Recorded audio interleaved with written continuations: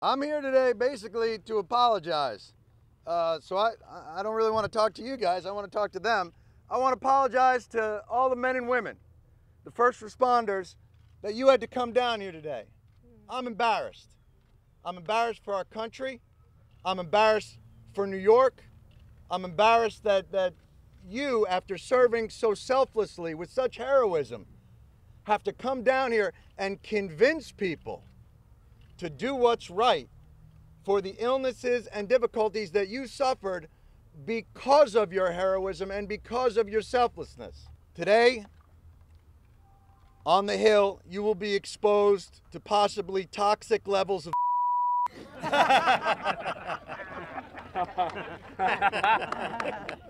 and arrogance. You're strong men and women, but these are conditions you may never have faced before. So buckle your seatbelts and let's get this done. If you have stage 4 cancer and you get a letter of notification saying that the medicine that you rely on may be ending in a year, that to me is an urgent care situation. But again, I can't stress this enough. Why is it incumbent upon our first responders to have to consistently push to get the benefits that are coming to them purely for their acts of valor in a wartime situation? This is insanity.